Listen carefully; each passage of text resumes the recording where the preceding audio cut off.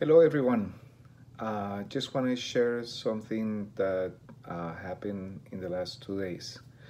I had parent-teacher conferences for 2 days at my school, and during this time, I realized something quite interesting.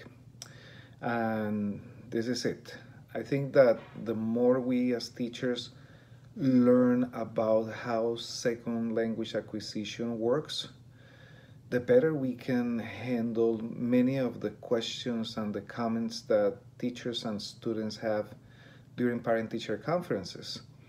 That's why it's so important to not just always be looking for activities and strategies to go ahead and apply in the classroom the next day when we go to conferences or when we watch a presentation, but also to try to engage in a way that you become a creative teacher.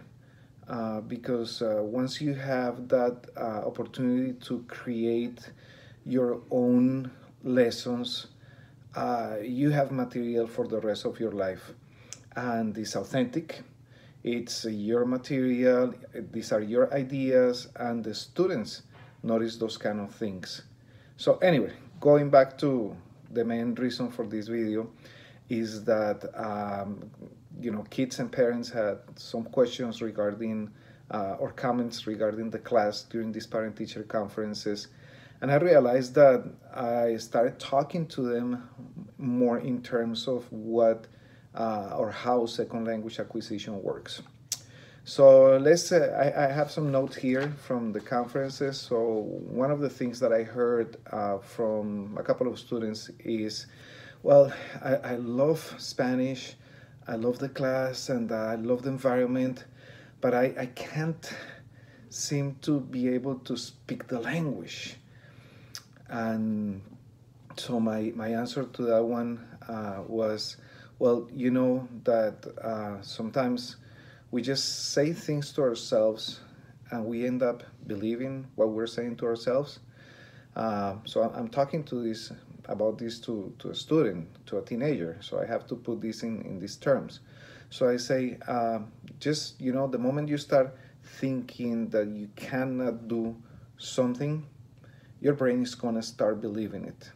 So my advice is, number one, you feel good in the class, you like the environment, so start telling yourself that you actually can speak the language, that yes, you can speak the language.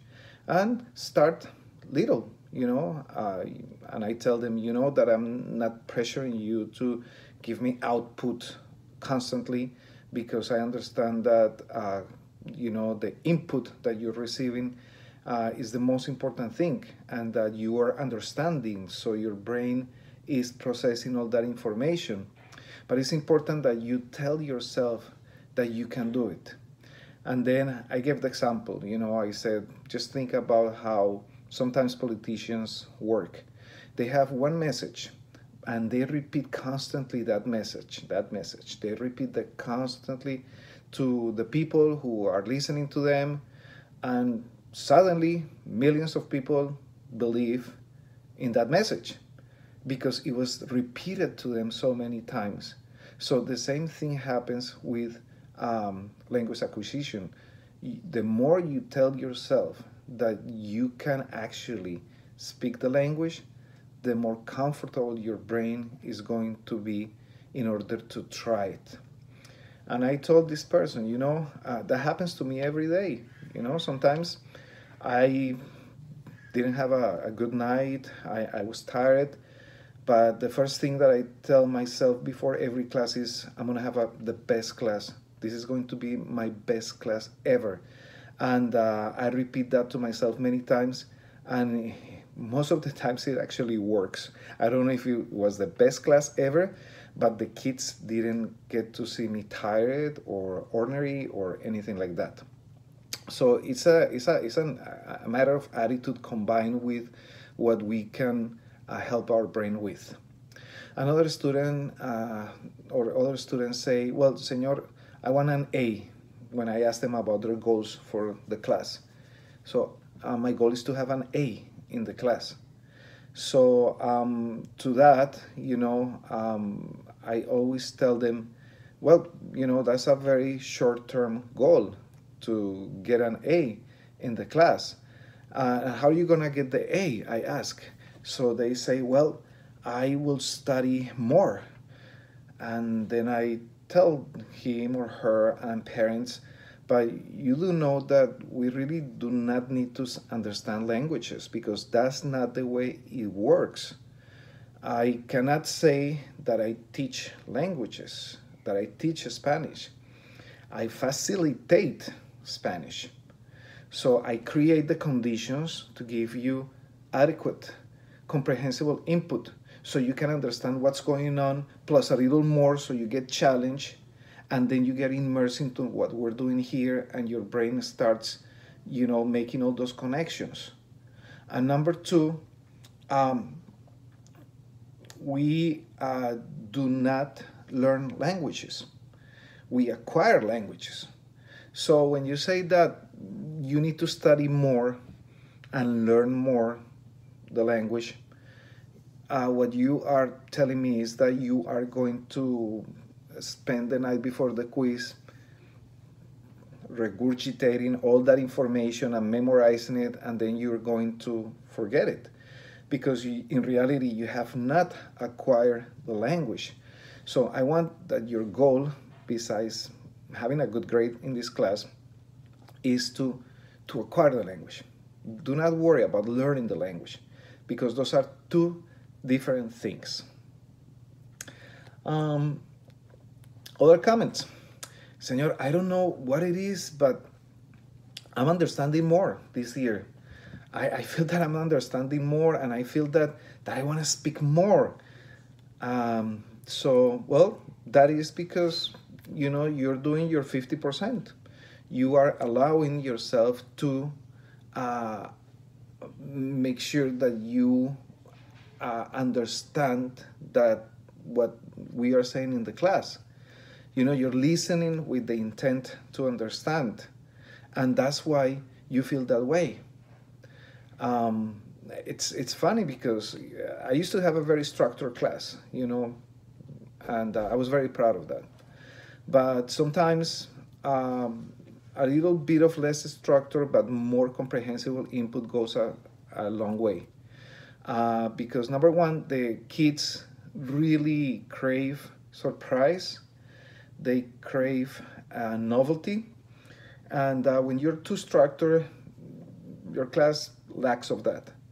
And when it's about learning a language, you want that novelty and you want that surprise, you want the situation to make an impression on your brain. So this is what I tell the students, you're understanding more, not because I'm a good teacher. I tell them I'm not a good teacher. I'm not even a teacher. I'm a facilitator of language here. Hello, see? You're understanding more because you're making an effort to listening with the intent to understand. As simple as that, see? Another student tells me, Señor, I think that short grammar explanations make more sense. They make more sense and I can apply them easily. And I just look at them and I say, isn't that wonderful? That before, and I tell them, I put myself in that situation. I say, before I used to spend at least 30 minutes of each class explaining the grammar and having the students drill activities and exercises where they had to, use this or X grammar. But they didn't feel that successful. Probably a few, out of 30, probably 3 or 4 at the most. They felt that they were successful with that approach. But now I just give them an example. Like, for example, if we're going to be studying the presente perfecto or present perfect or pretérito perfecto in Spain, I just go on the board and write, yo he visitado Madrid muchas veces. And I just tell them, what do you think that means? Well, they give me different versions, and then we go from there. And then we start recognizing those structures and uses of that particular grammar topic in readings, in songs, in videos. And I point at those things. And that's how they all of a sudden start working with them and recognize what we're talking about and use them.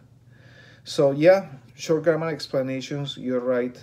Um, they have a better impact as long as we put them in context. It's not that I explain for 5 minutes and then I forget about that and I start doing something different.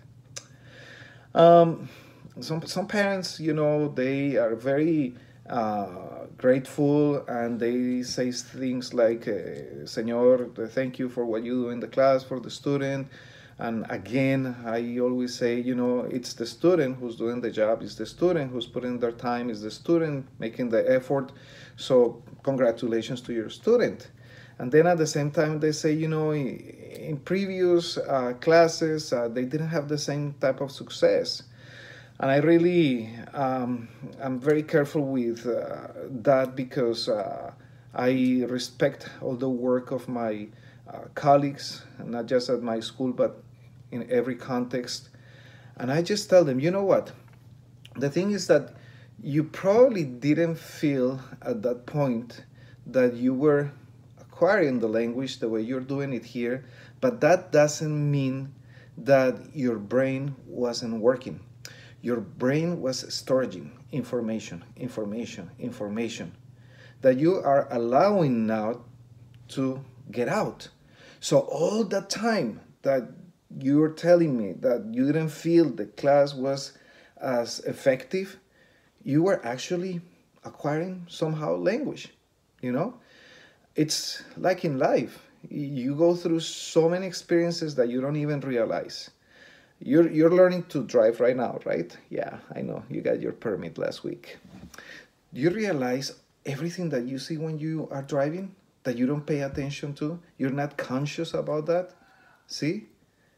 But the moment you need that information, your brain will retrieve it and you will use it. Like, for example, we stop the car when there's an old lady crossing the street in real life. See? So it works the same. Language is life, as simple as that. The brain storages information to use at a later time. So again, we're not language teachers, and when we say this to the parents, somehow they understand that the kid is also involved in this process. That is not just us. We facilitate language. We create the conditions for language to happen in our class, which is an artificial environment. So in that sense, the student needs to be part of this idea and work together. So if anyone gets into your class trying to suggest that you're not doing your job the way you should, always think that second language acquisition theories, that comprehensible input theory, it's on your side. And the more you use it in your instruction, the more you understand it, and the more you're going to be able to teach also parents and families about how acquiring a language works. So language is like life. Life is language. Thank you so much. See you later. Bye-bye. Adios.